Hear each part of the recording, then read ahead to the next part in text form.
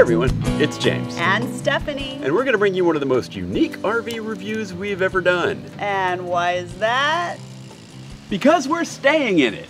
Ladies and gentlemen, meet the new Winnebago Fuse. Now the Fuse is a brand new RV. This is a prototype. It's so new they haven't even put a name on it yet. I had to get the name off the key tag they gave us. And what's so exciting about this one? This is the first RV that Winnebago has built based on the Ford Transit diesel chassis. Very cool. That's right. And what would an RV review from us be without a little witty voiceover? So take it away, Steph and James. And here she is, the whole Fuse. Yeah, and you can see there's a slide on the passenger side in the back, and that's because we had the 23T model. Right, there are going to be two different floor plans of the Fuse. The 23T has a kind of a corner backside queen bed, and there's the 23A, which is a twin bed rear bath. Which has a slide on the driver's side up front. Right, driver's side in the in the living area. But I like the muted colors that this had. I do. We actually stayed in this for a few days in I know, Minnesota. And we stayed in one place really for most of that time which was too. Rare for us. Yeah, we rarely do that. All right, here I go with the arm waving. Okay. So pointing to the outdoor entertainment system. Ooh, yeah, that's awesome. Very similar to what we have in our Travato. Yep. Now here I am showing the propane tank, and that is a 13-gallon propane tank. All right, nice. And right next to that are the batteries. Hurry up and open the door, James. And there's two. Two batteries. I forget what group they are. Are they on my sheet? No, they're not on the sheet. Oh, well. Oh, well. We'll have to find that out. Two batteries, water heater over there. Okay. And moving on back, it's a two-way fridge. We'll show that on the inside. Yeah. So there are the vents for that. Yeah. And this is a rather cavernous storage compartment. We had bike stuff, firewood. Yeah, it was nice and deep, and you could shove you in there. and you can actually get through to the bed on the inside. Too. Yeah. Nice. All right, so and that's where the slide is. Now we've never really. Oh, that is a cable input.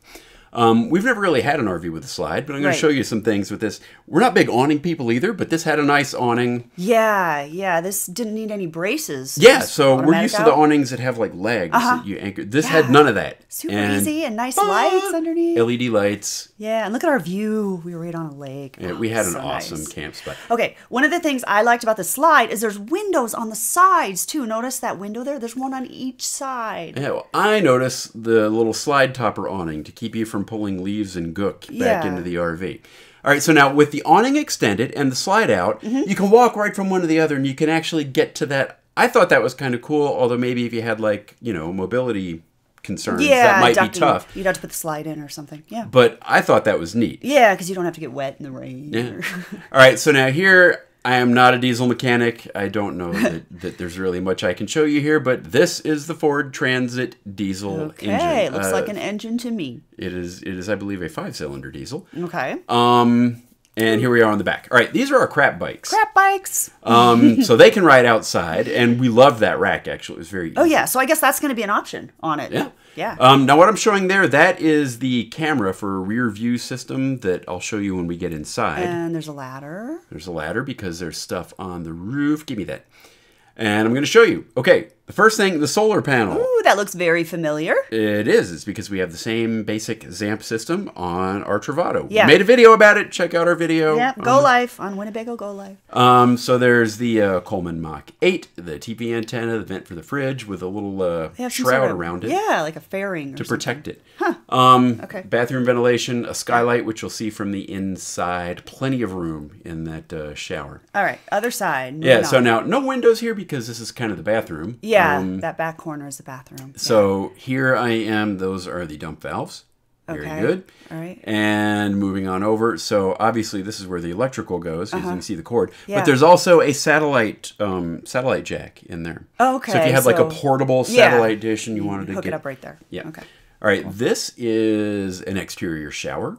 All right. There you go. Nice. And right next to it is something that I really think is a fantastic. Yeah, that is a black tank flush system. Oh yeah, you liked that. You were impressed with that. City fill or city water. That is the furnace. I believe that was a Suburban. Okay. And here we have the 2,500 watt propane generator, and there's the exhaust right there to the left of it. Okay. And I'm about to move up, and that's sewer hose storage. Oh, storage. So it's just. It's out. Well, yeah, it's outside You know, Okay. you don't have to put it in that like big compartment on the Yeah, other side. yeah. Got it. And This now, was storage. This is area. storage. This is I had our water stuff in there, and it was plenty deep. You can see it's pretty big. Yeah, yeah. So storage is not lacking on the outside of this thing. And that's a gravity fill because you'll see the tank in a minute, and I like the tank.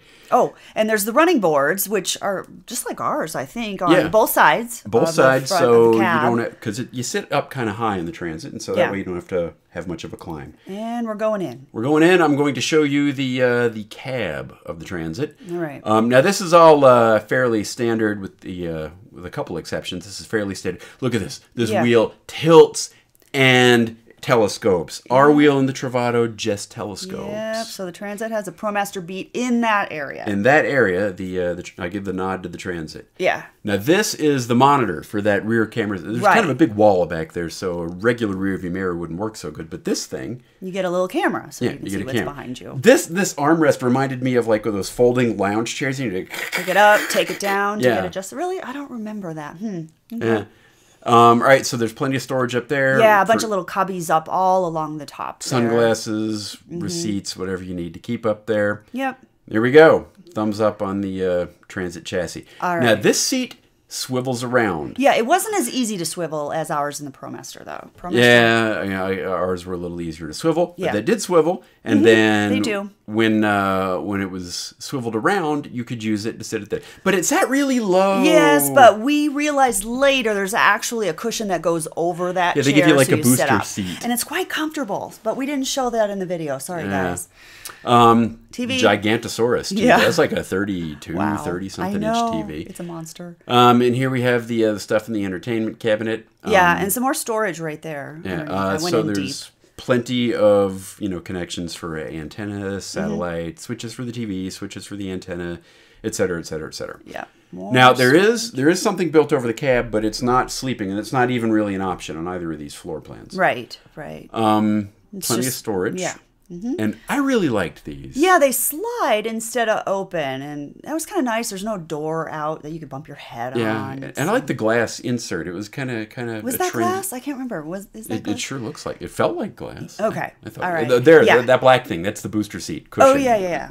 Yeah, they look real modern, very stylish. Speakers there for the TV and LED lights that you can turn on and off. Electrical outlets. And here, nice big windows on both sides of the coach up front. Yeah, it's very light and bright inside this floor plan. Yeah, MCD shades, I think you just showed. Yeah. And we were in this for a few days, so I actually had to get work done. And see those cup holders there? I like those so much I drilled a hole in our Travato table to give me a cup holder. Yep, we now have one. Oh, and we love that faucet right there. Yeah, the plumbing fixtures in this were really, and you'll see in the bathroom too. Yeah. They were nice. So there's a cutting board. We understand they may do something different in production, but we were happy to have it because it gave you extra counter space. Yeah, but look at that. That is a really sweet faucet. Yeah, it is really nice. And the sink was plenty deep. And we actually did a lot of cooking in here, and it came in very handy, having that big, deep sink. And oh, there you I stuffed it. Well, look at this. Term. Look, she cleans. Oh, shut up. When does that ever happen? Moving on. All right. So here's the stove. Yes, 3 burners. And we actually burners. used it quite a bit. We made some soups. It was cold those few days. Yeah, it was chill. We were in Minnesota. It got a bit chilly. And here's an oven. We made frozen pizza. We didn't. We made whole wheat frozen flatbread, vegan frozen flatbread. pizza. I'm calling it frozen pizza. Well, okay. If that makes you feel better, you call it pizza. All right, plenty of storage in the kitchen. Plenty, and there's even more under there. I'll show you that later. And then another one under the oven. Moving up, we have a little backsplash kind of thing there. Just a regular microwave. It wasn't convection. Well, you don't need a convection because you've got an actual oven. Oh, yeah, that's true. That's true. Why would you bake a cake in the microwave? I'm so van mindset of having a van. Spice rack that actually holds a roll of paper towels perfectly. Yeah. And let's see, what else? Oh, the backsplash. Yeah, that matched that whole modern feel. We actually really like the backsplash. And we did, it's breakfast. Breakfast. So I wanted Fruit Loops. Steph said no. I had to have whole wheat pancakes. Hey, but they're good. Come on, you can't even tell they're whole wheat. Right? Yeah, okay. Anyway, But as you can see, the galley is completely adequate. Yep, that's what it looks like for cooking. We weren't squished at all. There was plenty of room. Yep. Pancakes, anyone? I'm ready to go. All right. Yeah, nice. The refrigerator. Oh, I liked this fridge. It had an auto changeover. Ours doesn't have that, so nice feature. Plenty of stuff in the fridge and plenty of room for ice cream in the freezer. There was no ice cream. Why do you think you didn't open it all the way? You didn't want to come clean on the ice cream. I don't know. We had ice cream, did we really? I don't know. We did not. All right, and plenty of so you notice there's plenty of storage here that we haven't even put anything in because we came out of our van and unloaded our stuff, and there was just gobs of extra room. Right. Well, coming from a van to this big thing, we just couldn't fill all the drawers. Yeah. So there's lots of empty drawers you'll see throughout this. But I don't think you'd be lacking for storage in this. Plenty of storage space. And that completes the galley, I believe. All right. And so now here I'm showing some functional things. So that is a fantastic fan. It's a manual opening 3-speed fan. Okay, why do you always call it a Fantastic? Is that the brand? That's the brand, actually. Really? Yeah. Oh, I thought it was a James thing. No, It's a Fantastic fan. Okay, now what I'm doing, see that's the TV thing. I had to turn it on. And see those lights? They kind of move in response to how you're pointing the antenna, so it makes it very easy to point the antenna to get a good signal, and you don't have to raise it or lower it to move. Nice. This is the air conditioner. Right, and it also had the heat strip. It does have a heat strip, and you'll see that will come around to the other side. Yeah, there. well, we used to have that in our. There it is. We had that in our old RV DOS bus, and we used that a lot. Surprisingly. Right. Well, now we have it in the Truma. We just haven't used it that much yet. But that model we had. Yeah. All right. So now that is the slide control there. Tank heaters. I will show you the tank heaters when I get underneath. There they are. They work. Great. The solar charge controller. Look familiar? Yep. Same one we have in our... And that had just a 100-watt panel, but you could easily expand it. And the monitor panel should look pretty similar too. So the controls for the pump and the generator, and the water heater, propane, water heater, electric, etc., etc., etc. And there's a pretty standard heater. Right yep. That is a very standard thermostat. Yeah. Here we go. All right. Okay. I'm going to let you do this because this was your favorite part of the whole coach. I really liked this bedroom area. I don't know that you can get a feel from it just from this, but there's windows all around you. There really were a lot of windows. Yeah, and it just made this nice, cozy haven. You're kind of outside, but you're inside. Plenty of storage there. Yep. And these cubbies on either side of the bed came with USB outlets, so you could charge your phone. His Thoughtful and hers, touch. One on each side. I liked that. Yeah. And the bed was very comfortable too. Yeah. We both slept really well while we were in there. And I'm pointing to a TV right up there. So there 2 TVs in this small coach. And that's a pretty decent sized TV as well. And there are speakers for the TV right there over the bed. Now watch, I'm going to roll. You're going to get busy. I'm rolling over. And there's the other speaker. Yep. So there we go. Ta-da! That's the bedroom. All right. And you can actually walk around the bed. And I think I'm about to show that. Not a ton of room, but you can. You can walk around. And it makes it easier to make the bed when you can get to the sides of it. Right. So you don't have to climb on it to make the bed. And if you want a little privacy, guess what? We got you covered. Yep. We have a light. I didn't see any light went through it when we had that thing closed. Yeah. So it's a fairly light blocking curtain. All right. This is the wardrobe space. We didn't bring any hangers, so our clothes are just jumbled up in there. That's why we're not going to show you inside the cabinet. It's deep. It's big. You'll like it. And so there are 3 drawers that extend all the way, run down. So there's additional storage there that we couldn't even fill. All right, the bathroom. Moving into the bathroom. So the first thing is I'm getting in the shower, and you'll notice the shower's like 4 inches, 6 inches up off the ground. That means the trap is inside the coach, so it won't freeze. Okay. I love those shower doors. I actually took 3 showers in there, and I loved that shower. Look at that. It was so spacious. Remember, I'm coming from a Travato. Yeah. Now, I'm 5'10". Look how much room there is. Yeah. I almost did pull-ups there, but you could remove that bar if you were like, a 6-footer. And wanted extra space, but plenty of room. Yeah, it was a huge shower. And that shower head works surprisingly well. I thought you really liked it. I did. It turned on and off so easy, that auto switch. Made it easy to save the water there in the shower, right? And plenty of storage for your toiletries. And again, notice that faucet. And now, here we have the throne. This toilet, it was enormous. So a toilet. It was like 4 feet wide and 2 feet long. It's not 4 feet wide. It was incredibly large. It just made you, and there's like a 43-gallon black tank in this thing. It just made you want to use the bathroom more.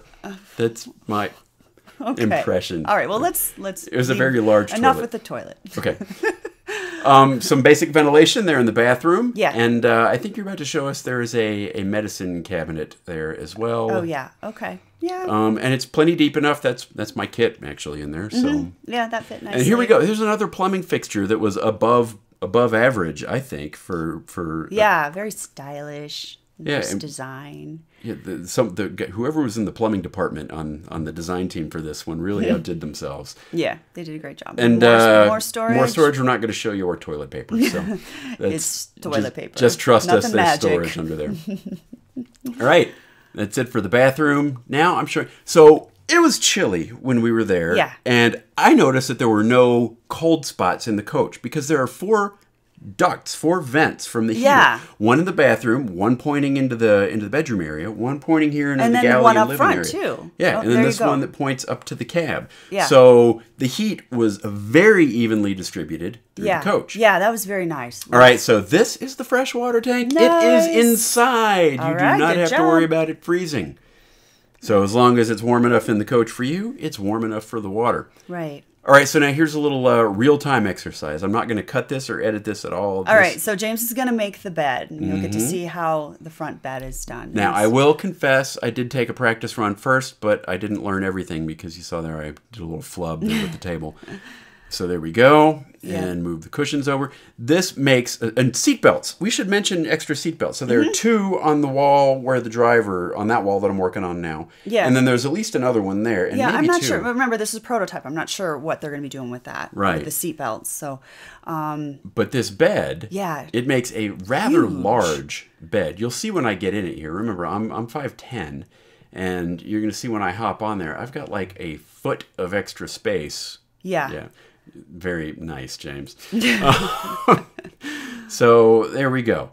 And it's fairly, that's got to be at least 80 inches. And that's the length of a standard queen bed. Right. Yeah. So, and it's at least twin wide. So and how comfortable was it? I thought it was very comfortable. Yeah. And we had some folks have asked about the fabric choices. Oh, when I was putting the bed back, I noticed, ta-da, more storage as if we needed it. Right. But you started to mention the fabric choices. Oh, yeah. So it was like ultra leather. It was very soft to the touch kind of materials. Yeah, but it wiped off very easily. So I was splashing water, doing dishes. That's wiped par down. for the course. Yeah, it was a nice material. I liked what they used, whatever it was. Yep. All right, so now this is under the galley sink, and now I'm showing you the, what is that? That's the water pump back there, and some of the ducts from the furnace, and some water lines, and they're all inside. I only found one. Here I go. Okay. I only found one water line outside. Right. But I'll explain that in a minute. So this is the gray tank, and those are the sensors on it. They are not probes. They're on the outside, so they won't get gunked up. Okay. And a thumbs up here, both the black tank, which is that one, and the gray tank, they both drain through 3-inch lines. And I like that because it means they drain very fast, and you're not going to get anything stuck in there. Those are the heating pads. Good. On Okay. both the gray. And we saw the heating pad switch inside earlier in the That's video. the water line. Okay, on the so outside. what is that? That is actually for the black tank flush. That was the only water I get. So that's okay. You can leave that that's outside. okay. So now here's the suspension. Heavy duty, 3 leafs in the springs. There's the rear. There, big sway bar. So that's your ground clearance picture. I didn't have a tape with me because we weren't in our own coach. Yeah. But it looked like 6 to 8 inches, something like that. Okay. For ground clearance. That is the generator. Yeah. And try as I might, I could not find any actual water lines outside, just that flush line. I found, and there's another clearance picture there. Yeah. Anyway, after we stayed in it for a few days, it was time to return it. It was time to return it to Winnebago. It was a pretty day. Yeah, that is heading back to gorgeous. Forest City. And so now here's the thing that we try to tell people. I was worried about this. So here's my test. Can you get up and go to the bathroom while you're driving? Not that we would recommend this. No. But this has a slide, so I was sort of worried about the access. But as you can see, there's enough room to get into the bathroom if you absolutely must while underway, even with the slide in. So obviously. It passes that test. But how about driving impressions? Okay, driving impressions. It's obviously bigger than the Class Bs that we're used to, but it still drives fine. It does catch more of the wind. I think that's to be expected. The suspension seems to handle it pretty well, and we haven't come up against anything that I thought was uncontrollable. I really like this little gizmo here. That is a rear monitor that Winnebago has added to the coach. I like it because I can see the bikes on the rack back there. And this model does not have a GPS built in. We've just got our own. One thing about, and this is totally a transit thing, not a Winnebago thing, is look right here. I've got about that much space between this console and where my seat is. So not that the driver would ever be getting up while the vehicle was in motion, but when you're parked for the day, it does make it a little difficult to get back to the back because you've got to get a leg through there or up and over. Other than that, it drives not too dissimilarly from any other small Class C that I've driven. And so that's our review of the Winnebago Fuse. Yeah, and overall, we really liked it. Yeah, I liked it. Oh, go away. I'm posting on Facebook. We were living in it for several days. I appreciated the extra space. Yeah, that was nice. And I'm not saying we're going to get rid of our Class B, but this was really fun and... easy to live in. Yeah, and easy to drive, too. So it'll be available soon. Yeah, so, check it out at your local dealers. All right, that's going to do it for us. All Bye right. now. Thanks, guys. Bye.